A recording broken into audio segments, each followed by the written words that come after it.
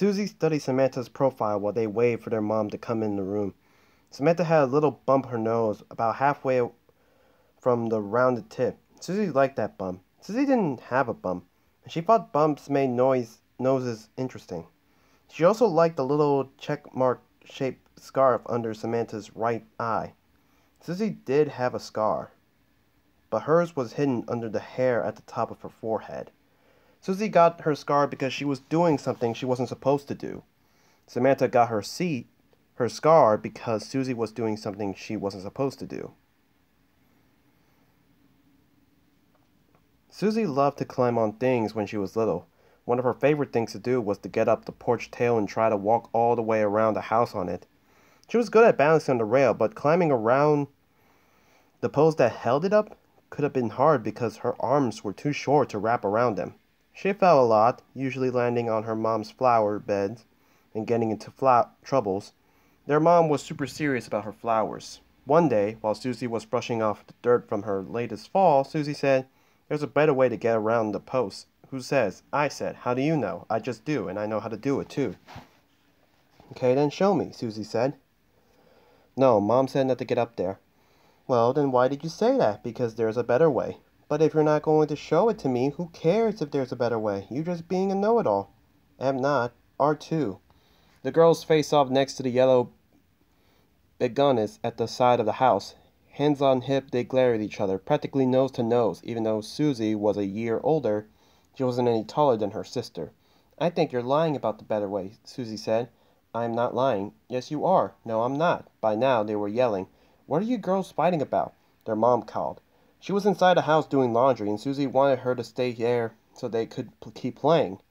She leaned forward Samantha until they touched nose, and she whispered, "Yes, you are." Samantha made her prinkly face and said, "Fine." Then she marched around Susie and climbed up onto the railing next to one of the posts. Susie's mouth dropped open. Samantha put her back on the post. "See, you have to go around the facing out, not facing in. That way, the weight of your butt doesn't pull off the railings." Samantha started to demonstrate, but her foot slipped. She lost her grip and fell forward off the railing and into the flower bed. Susie had fallen there before and just got dirty, but somehow Samantha's face struck the top of one of the stakes holding her mom's chemist. Samantha was mad at Susie for days after that, not only because she had to have stitches, but she just got in as much trouble as being on the rail. "It was her idea," Samantha had yelled, pointing at Susie.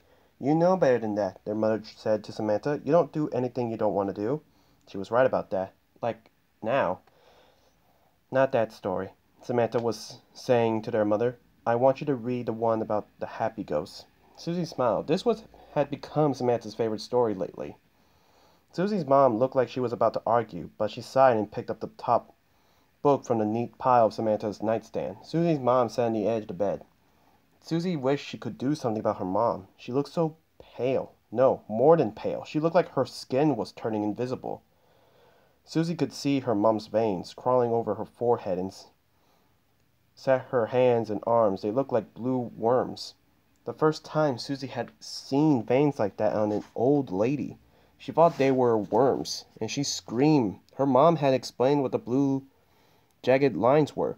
In the tall old house on the top of the old mountain, the tall old ghost floated around the maid hall. Susie's mom began reading.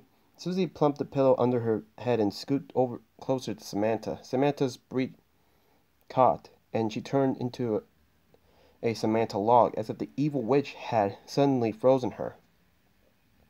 Susie sniffed and backed away. Why was Samantha so mad at her? The tall old ghost in the tall old house wasn't a pretty ghost, Susie's mom read, but he was a happy ghost. He was very, very happy ghost. Susie noticed her mom's eyes were shiny and wet. Susie also noticed her mom's voice sounded choking and crackly. "Keep going," Samantha said. Their mom sighed again. Susie's mom returned to the familiar story about the ghost who was happy because he got to spend forever with his family.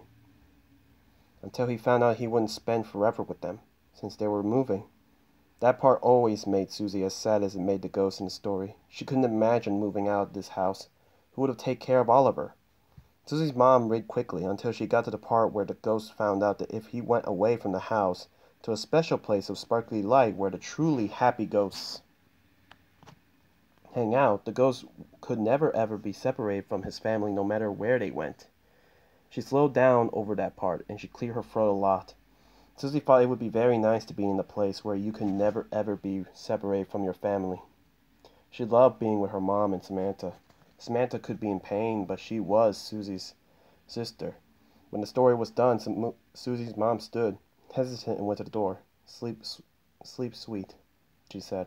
Susie wished her mom would kiss and hug them good night like she used to, but Samantha had decided they were too old for that, and she wouldn't let her mom do that anymore.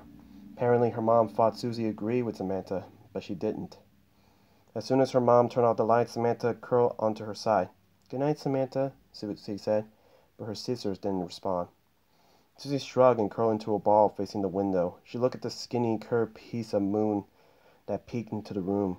Its light wasn't bright enough to see by, but it was bright enough to make a lot of funny shadows. Two of the shadows looked like dancing hippopotamus, and three of them combined to look like a clown riding a horse. One of them looked a little like... Susie closed her eyes. She listened to Samantha's breath, and she wondered if her sister had understood the drawings. Samantha hadn't said anything before she stuffed them under the covers. Why didn't she even put them there? Outside, a dull thud sounded on the porch. Already? Susie didn't want to leave yet. She was hoping Samantha would take another look at the drawings. She just had to figure them out. The thud was followed by a faint squeak, the sound of a porch swing moving. Then the thud turned into a footstep pattern Susie was so used to. Thump, tap, thump, tap. Why did that sound make her skin crawl? Why did she feel like she would know what was out there? Why did she feel like she had to know? Susie pushed back the covers and got out of bed as if something was pulling her from its safety. It was like one of those tractor beams she'd seen in the space movies her dad liked to watch. She had no control. She wanted to stay in her nice warm bed, but instead she walked out the room and down the stairs. At the bottom of the stairs she listened to the footsteps, and she watched a large shadow pass the dining room window. Once it passed, she trotted into the kitchen and opened the back door. She waited. Sometimes Samantha would come and slam the back door, and they go back to bed, but not tonight. Tonight, Susie can only stand there, listening to the footsteps come closer and closer. As the last minute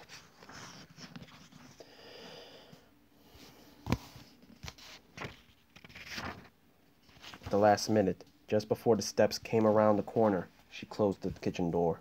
She tried to go back upstairs, but she couldn't. Instead, her feet took her to the entryway. The house was a really big entryway, a formal entryway, her mom called it. She told Susie that in the old days, they used to have a round table in the middle of the entryway. The table always had a vase full of flowers from the garden.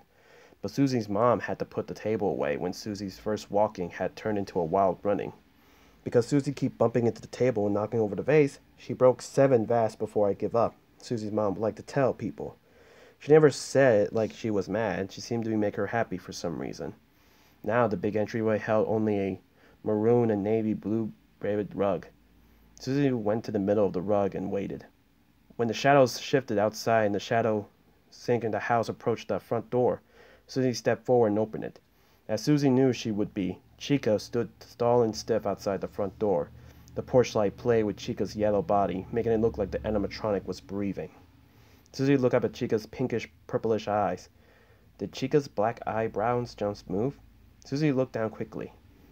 Chica's orange feet were planted on the welcome pad, 1 foot over the W and 1 foot over the M.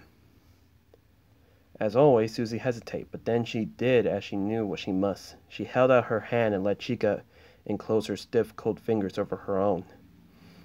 Chica turned and walked towards the steps, leaning down the leaf-covered front lawn. Susie had no choice but to go along. Now the small taps of her footsteps joined with Chica's, and leaves crunkled under their feet as they left Susie's house behind them. In hushed stillness, Samantha listened to be sure her mother was in her room. She had to listen hard because the thick walls blocked little sounds. Eventually, though, she heard a creak. She recognized her mother's bed. She waited a few more minutes before turning on the flashlight under her covers and reached for the drawings. Samantha almost didn't need to see them. They'd been in her mind since the moment they appeared. In that time, she let herself admit that she knew the first picture was her and Susie. But what did it mean? Tenting her sheet and blanket, she aimed her flashlight at the drawings of the little girl. At first, Samantha thought the flying hair girl, Susie, held a mirror, but she quickly realized it was a manifestation glass. It looked like the one her dad used to have his desk drawer in the office, the one he sometimes let the girls use to look at things up close. Samantha had never forgotten seeing Oliver's wood barked up close. It was like seeing a whole other world. Susie could name things all she wanted, but Samantha would rather study them. That's what she used the magnifying glass for close-up studies. Susie, though, used it to hunt. After Susie used the glass to look at the caterpillars up close, she decided to use it to find teeny tiny insects in the lawn. She was sure she was going to find something no one would ever seen before. When Samantha used the glass to look at Oliver's bark, Susie grabbed it and aimed it at the different part of his trunk. "Maybe we'll find some elves," she said. Okay, so if Susie was holding the magnifying glass, she was looking for something. But what? The floating baby? Oh, no, not the baby. The floating thing was a doll. Samantha frowned. If Susie was looking for a doll, there was only one doll missing. It had to be Granchid, so Susie wanted her back. But what about the chick? What was that? Samantha didn't understand the 2 feet chick. But what did the other drawings mean? Samantha aimed her flashlight at the second drawing. It was just as she remembered, 3 pounds of a flying hair girl walking away from the door of the first 2. Just the door in the third and the moons were a little bigger in each panel. What does that mean? What if the moons getting bigger meant that each panel was a different day? Like tonight, tomorrow night, and the next night. Samantha thought about her sister, the doll, the moons. She got it. Turning out the flashlight, she thought, Susie only going to be here for 2 more nights. She was pretty sure she had it right, but the chick, what's the chick there for? She whispered. Susie, of course, didn't answer because she was gone. Samantha's alarm woke her up before the sun came up. Thankfully, she was a light sleeper, so it didn't take much volume for her to hear it. She was sure she wouldn't disturb her mom. Her mom had trouble going to sleep, but when she's asleep, she just has much trouble waking up. Samantha had overheard her mom telling Jenny that they only sleep with the help of pills. The pills seemed to make morning really hard, and Samantha had learned not to talk to her mom before school. Once Samantha had forgotten part of the school project. She and her mom were rushing around already because her mom had overslept. They finally ran out the house into the car, and her mom had driven only as fast as the bottom of the driveway. When Samantha realized what she left behind the room, "I have to go back," she said. Her mom hit the brake so hard Samantha's head shot forward and back. She figured her mom would quickly drive back to the house. Instead, her mom bent over and pounded her head several times in the steering wheel. She whispered something over and over while she did it. Samantha thought it sounded like, "I can't do this." Now Samantha lay in the dark, holding her alarm clock for several minutes. She didn't like getting up early. Susie had been the one who always wanted to hop out of bed and start playing before the sun was up. Susie was like their dad, who said the best part of the morning was just before dawn, where everything was a state of possibility. "Smell that air?" he said to Samantha in a few mornings. He was able to talk to her to get up early. "Look at the pink light. It's so pretty," Susie would squeal. Not pretty enough to get early for, Samantha thought. This morning, though, it wasn't the smell or the color that got Samantha out of bed. It's what she needed to do. She only had 2 more days to find Gretchen. She didn't know what would happen if she hadn't found Gretchen. She didn't understand why a missing doll could mean so much for her dead sister. Susie was a ghost, wasn't she? Why would a ghost want something like a doll? But it didn't matter. Susie wanted it, and after what had happened to her, she deserved to get what she wanted. Samantha threw back the covers. Cold air hit her bare legs, and goosebumps prickled her skin. She ignored her desires to dive back in bed. Instead, she stood, letting the thick, soft material of her blue fended nightgown block some of the cold air. She stuffed her feet into the leather Mexican slippers Jenny had gotten for her. Samantha didn't like fuzzy animal slippers like Susie did. Grabbed her clothes, and she laid out during the night. She trotted to the bathroom on tiptoe. Thankfully for the little space heaters that sat on the stirring footstool on the bathroom floor, Samantha turned it on and stood in front of it for a couple minutes to warm up. Then she did the short version of her morning routine before getting dressed. After she realized what Susie's drawing meant, Samantha had tried to stay awake long enough for her mom's pills to work so she could start looking for Gretchen. But she kept hearing her mom's bed creak, which meant her mom was not deeply asleep. Samantha's eyes had started to close, so she set her alarm for the morning. When she finished the bathroom, Samantha turned off the heater and opened the door. Stepping into the hallway, she stood on the dark green Bennett runner and thought about where Susie might have hidden Gretchen. Samantha glanced at Susie's closed door. She shook her head. The doll wouldn't be in there. When Samantha and Susie had thought about Gretchen, Susie was so upset that she would possibly get. She wouldn't have put her doll in her room, where Samantha could easily find it. Even if it was in there, was going to be the last place Samantha looked. She hadn't been in Susie's room since the horrible night when... Samantha went down the hall, towards the stairs. If she was going to look for the doll, she would do it in a organized way.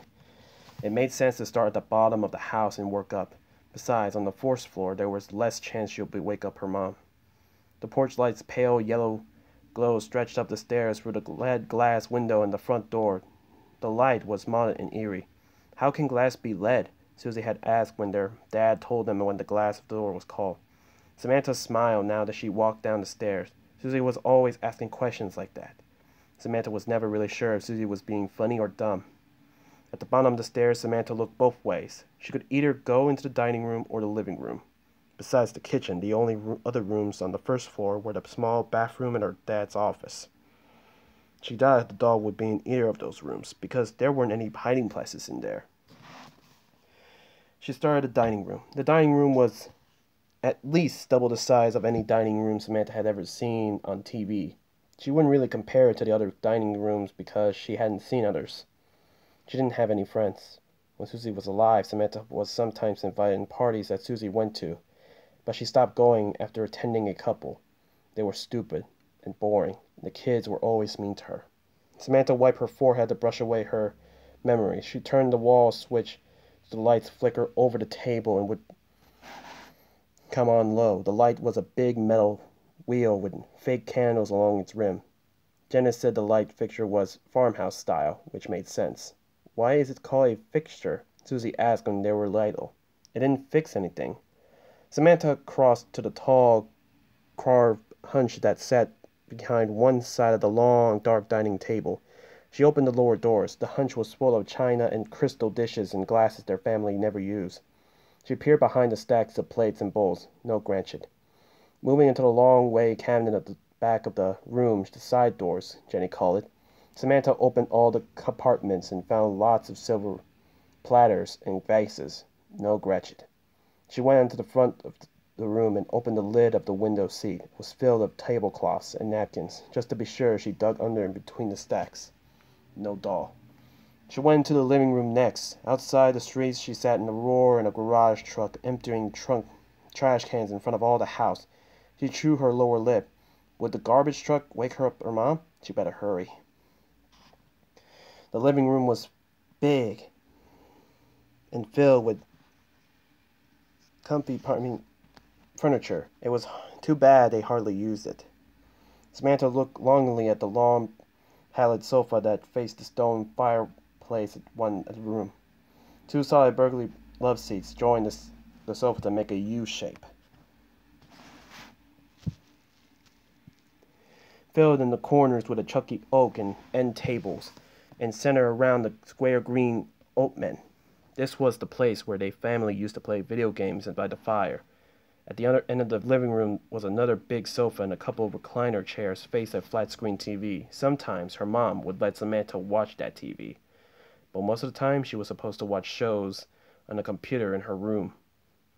Around the edges of the room, built-in shelves and compartments was stiff with books and picture frames. Samantha remembered Susie's feelings about those shelves and some of the other furniture. Oak? Susie said one day when she was thinking about cement. Oak. Like Oliver. Furniture is made from wood, their dad said, and wood come from trees. So they killed trees to make furniture? Susie squealed. Their parents had spent most of an hour trying to convince her the trees didn't feel pain when they were cutting down. They never succeed. Susie was sure the trees hurt. Samantha started searching all the cabinets, beginning at the front corner and working clockwise around. When she didn't find anything, she felt behind all the books of the shelves, but she could only reach the bottom 3 rows. She tried into the kitchen pantry and get into the step ladder that was kept in there. Defying her ordinary plan, she searched the pantry while she was there.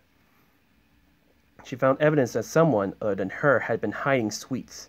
An old hardened bag of marshmallows, 2.5 eaten packets of chocolate chip cookies, an unopened box of old-fashioned donuts with a salad by date that was a year ago, a metal container of harsh butterscotch candies, and that were all stuck together.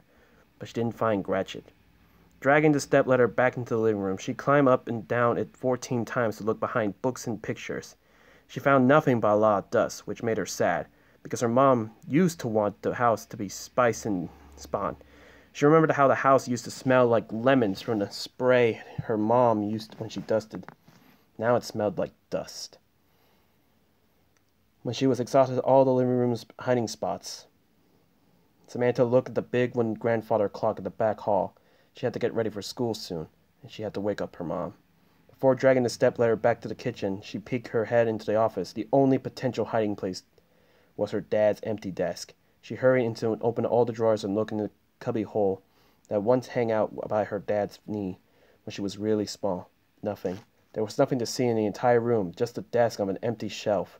The other thing Samantha saw as she was from the room was a funny little piece of carpet stuck under the foot edge of one of the shelves. Risking the search of the kitchen now before waking up her mom, Samantha opened one cabinet and drawer after another, feeling behind dishes, pots, pans, plastic containers, baskets, and utensils. Cratchit remained hidden. Samantha felt Susie's presence as soon as she got into the minivan after school that day. How did Susie do it? Samantha was sure Susie hadn't been around that morning, and she knew Susie was never in school. Samantha ignored her sister's insistent presence and stared at the back of her mom's messy hair. Did her mom knew Susie was here? Samantha wondered if she could ask. Maybe not while her mom was driving. When her mom pulled into the driveway, Samantha turned to stare at Oliver, almost as if someone was making her do it. Usually she ignored Oliver. Was Susie making her look? How?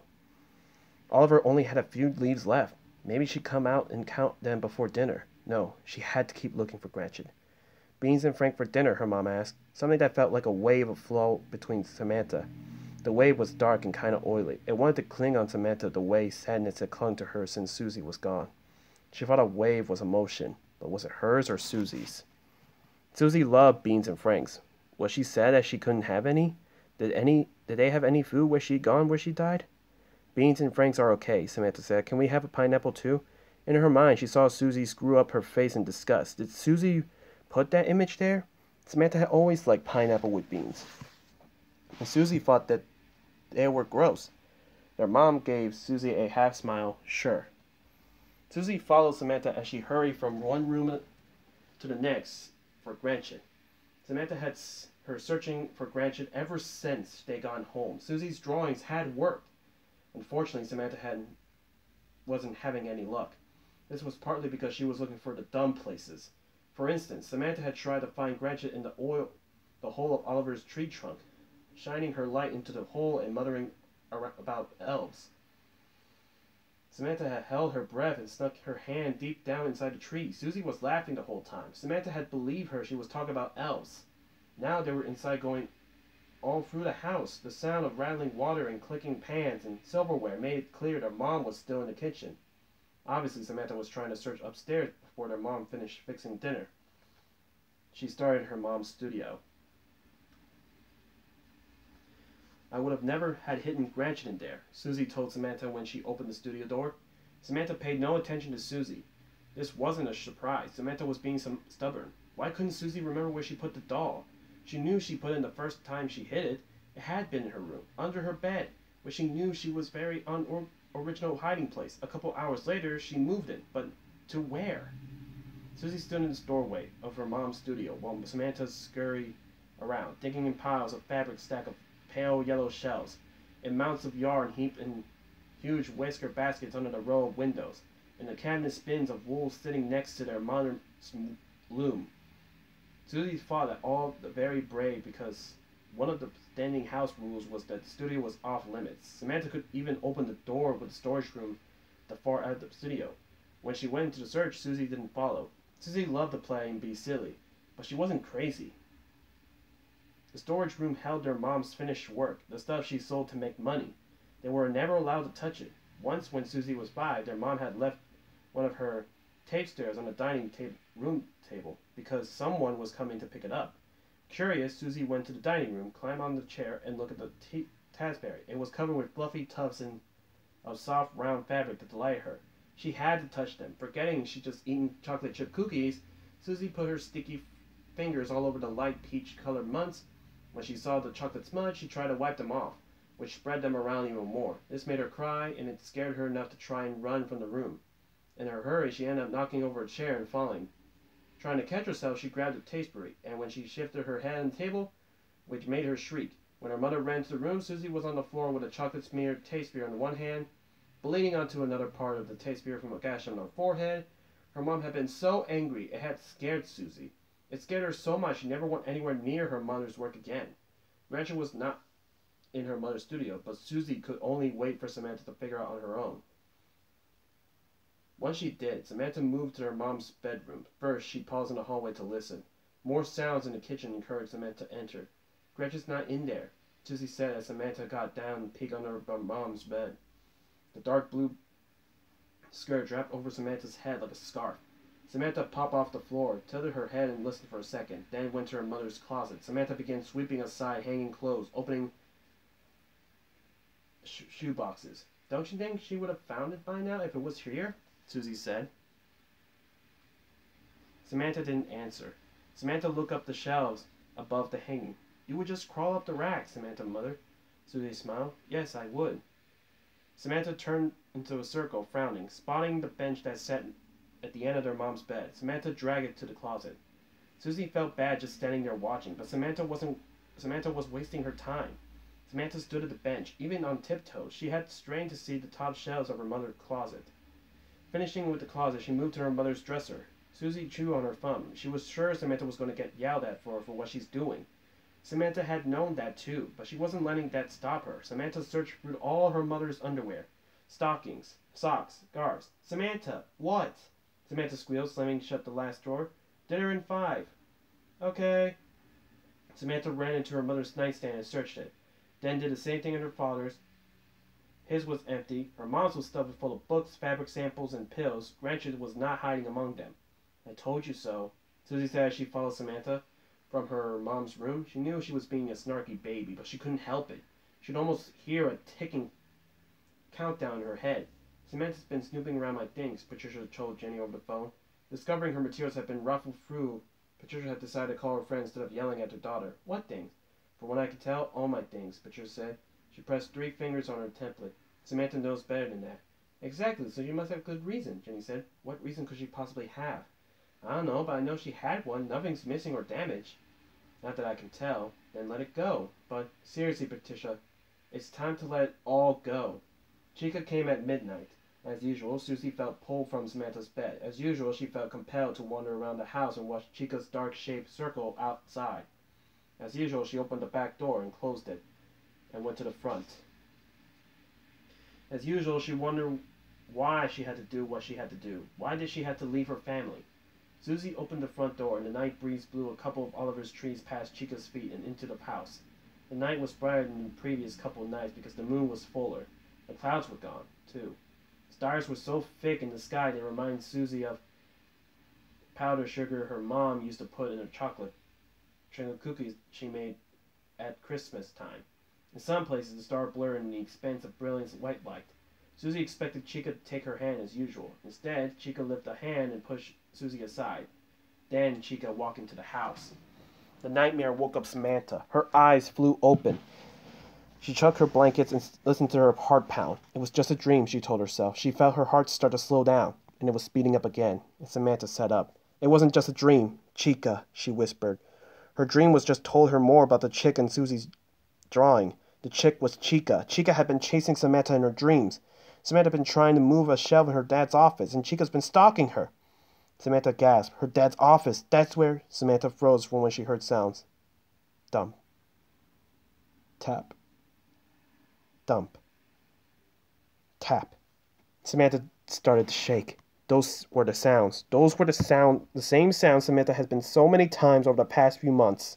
The sounds she tried to convince herself she had imagined them. Those were the sounds, except they weren't except the same. They were closer, much closer.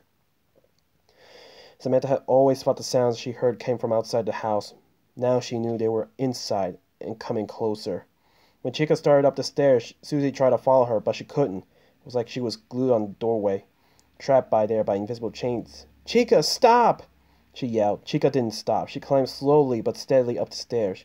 She was going for Samantha. Susie was sure of it. Susie struggled to free herself from whatever held her in place. She tried to move around, then she started to cry. And she did the only thing she could do to help her sister. "Samantha!" she shouted. "Run!" Samantha vaulted out of her bed and ran to the bedroom door. Could she get in her mom's room before whatever was coming up the stairs got to the top? Opening her door a creak, she looked towards the stairs. No, it was too late. A bright yellow man-sized chick with horrible sharp teeth was on one step from the top, just a few feet from Samantha's door. She slammed her door and looked around the room. As the footsteps come closer, she dove under the bed. When the door started opening, Samantha went rigid and held her breath as orange metal feet crossed the wood floor. This couldn't be real, but it was. Trembling, Samantha watched the feet circle her bed. She couldn't hold her breath any longer, so she carefully let in a little air. The feet stopped. They turned. They began coming back to the bed, and then they paused. Samantha heard a terrifying whirling sound, and suddenly the bed sprang, hanging over the side of the bed shed. The yellow face with pinkish eyes and dirty teeth pierced at Samantha. Samantha wrenched away from the face, squirming towards the opposite side of the bed. Once out under the bed, she looked over her shoulder, wondering if she could get past to flee her room before the chick straightened.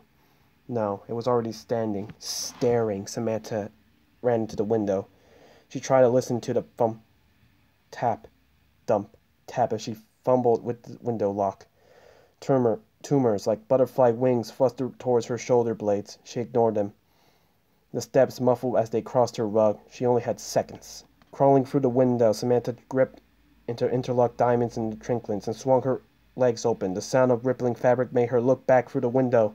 The chick was right there. It held a piece of her pale blue nightgown in hand. Samantha whimpered and scrambled round the trinkets, keeping her gaze on the vine that clung to the trinkets. She went as fast as she could. She was in her stocking feet, so the wood felt sharp against her swole, but didn't care. She also didn't look up. She didn't want to know if she was being chased. When her feet encountered a rough, solid surface, she knew she reached the porch roof. Then she did look up.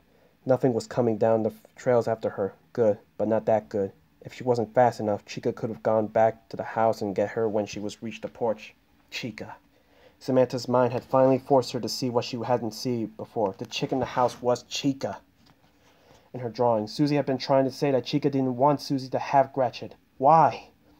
Samantha didn't know, but she knew she was right. Samantha was coming after her because she was looking for Gretchen. Samantha grit her teeth as she leaned over the edge in the porch roof to grab one of the porch posts. Could she grip it well enough to drop her legs down the railing? She had to, for Susie. Samantha was going to get down and back inside the house, then she was going to find Gretchen. But thanks to her dream, she knew where to look. But could she get there before Chica? Susie didn't know how much time she was caught in the doorway listening to the sounds of Chica's footsteps upstairs. She heard several other bumps too, but she never heard Samantha scream. She hoped that there was a good sign, but she wasn't sure. She thought she would be at the doorway forever. Time went on and on and on. Then she saw Chica at the top of the stairs. She was coming back down, and she didn't have Samantha. If she could have moved, Susie would have fallen to the ground in relief. Instead, all she could do was watch Chica come down the stairs. Then suddenly, Samantha appeared from outside, her face white and her eyes wide, her hair in a tangle. Samantha rushed past Susie. Samantha's head was down, and her gaze was on her feet. She didn't look at Chica. She didn't even want to look at the stairs at Chica. Susie watched Samantha dart into the dining room and disappear towards the kitchen. What was Samantha going? Samantha didn't know why she didn't think of it before. Maybe it was because, even though she kept thinking about him, she really wanted to forget her dad. It was bad enough that Susie got taken from them. At least Susie didn't leave on purpose. Susie didn't want to leave. She was taken, and she was murdered. That, Samantha thought, is the pretty good excuse for leaving the family. Her dad, though, didn't have to leave. He left because it was too hard. That's what he said. It's too hard. But that's why we needed you, Daddy, she said to him. He just pressed his lips together, something she'd gotten from him, and said he had to go. That's why Samantha was on her own now. Her dad was gone. Her mom was drugged to sleep. Her sister was dead. If Samantha was going to survive, she had to save herself. Even though Samantha didn't look up the stairs, she knew Chica was there. That's why she ran toward the kitchen. She didn't know how smart Chica was, but she figured it was worth trying to fool her. She wanted Chica to follow into her in the kitchen and look for her there. If she judged right, it would give her enough time. When she reached the kitchen, Samantha turned on the lights. Then she tore through the back entrance in the kitchen and ran down the connected hall to her dad's office. In his office, she left the lights out. She knew where she was going. She ran to the shelf in the carpet piece. She grabbed the edge of the shelf at the chest height. Then she tugged on it. It didn't move. She bent over and tugged on the one below. No movement. The one above, stuck, stretching. She reached for the one above that. Still nothing. It has to be. In her frustration, she kicked the staff right next to the little carpet piece. And the shelving unit popped free of the wall, opening out the door. Susie had been right. A hidden room where it had been all along. Samantha didn't wait for the shelf door to open all the way. She shouldered through the opening and groped for the light switch. She found out just inside the opening. Flipping the switch, she held still and listened. She could hear Chica's footsteps in the kitchen. Good, it worked. She looked around. The room was filled with all sorts of bizarre things. Dried leaves, rocks, broken glass, old toys, stacks of papers and books. Samantha didn't know if she was looking for Susie's stash of treasure or her dad's. It didn't matter. It only mattered for Gretchen. Her curly hair thick with the dust in her polka dot dress was bright as it was the day she disappeared, was sitting on top of one of the leaning book towers. Samantha grabbed the doll and darted back through her dad's office. When she reached the doorway, she looked to the right. Chica was coming down the hall. She was only a few feet away. Samantha fled through the living room and out through the front door. Panting, she looked at the yard. It was empty, of course. She knew Susie was, and she knew where Chica was. Only Oliver stood in the yard. Oliver in his late, pale yellow leaf. Samantha ran to him and hid behind his long, huge, solid truck. Susie watched Samantha behind Oliver. Then she turned and waited for Chica to reach the entryway. What would Chica do? How could Susie keep Chica away from Samantha? Turned out she didn't have to. When Chica reached Susie, she paused. Chica let out a hand. Susie's hand raised and reached for Chica's even more. That was the last thing she wanted to do. She felt an animatronic metal touch her fingertips. But I'm not ready, Susie told Chica. Chica looked down, her teeth gleaming in the moonlight. Susie shed back. Chica's fingers grasped Susie's tightly, and Susie couldn't pull them away. When Chica turned, Susie felt herself being dragged to her from her home. She knew she had to stop resisting. She had to go along. So she stopped struggling. She began calmly walking next to Chica. Samantha watched Chica take her sister's hand, and she watched her sister and Chica across the porch, coming down the steps and walk towards Oliver. Samantha tensed. What would she do? What could she do? But before she could decide, Chica and Susie disappeared. Not thinking, Samantha screamed, "Wait!" Susie heard her sister scream. Susie didn't pause, but Susie did. However much Chica was willing to let her keep walking, something equally strong was willing to take her back. Caught in the middle, Susie once again couldn't move. "Susie!" Samantha wailed for her sister's name. "I have to go back," Susie said. "I have to." She waited, holding her breath, then she felt something stiff in the air around her. Chica let go of her hand. Samantha stepped out from Oliver behind and stood next to him. Gretchen dangling from her right hand. Tears felt she was too late. No, what was that? The leaves near Oliver's trunk swirled up in the ground and then out away from Oliver. The night was breezy, but the wind wasn't going in circles. It was also blowing towards Oliver, not away from him. Samantha looked up at his swole surviving leaf again. Then that's when Susie suddenly appeared in front of Oliver. She looked the same she looked that day she was abducted. She even wore the same clothes. Her magenta and pink striped sweater, and the jeans Jeannie had studied with Rangstrom. Samantha stared at her sister. Then she held up Gretchen. Susie opened her mouth like she wanted to say something, but then she took the punk doll and clutched in her chest. "I missed you so much," Samantha said. Susie nodded. She reached out, and Samantha didn't even hesitate. She stepped into the offering hug. Susie felt like as solid as she felt like she was alive. Maybe even more so. Samantha never was a hugger. She usually only half hugged Susie when Susie insisted on a hug. Now she hugged Susie with all her strength. "I love you," she whispered. She felt a wave of emotion flow over her, like the one she felt in the car, but this wasn't dark and oily. This was light, and it was warm and fuzzy. Samantha was pretty sure this was this wave of love. Susie let go. Samantha brushed at her tears that ran down her cheeks. Susie smiled and turned away to Chica. Samantha watched Chica take her sister's hand. Then she watched Chica lead Susie and Gretchen away. They disappeared just as Oliver dropped his last leaf. "Goodbye," Samantha whispered. Samantha felt the letting go, and she felt the promise of something new. Susie was leaving, yes, but this wasn't the end.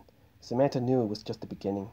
Just like the happy ghost in the story, Susie was going where she could be with her family. Forever.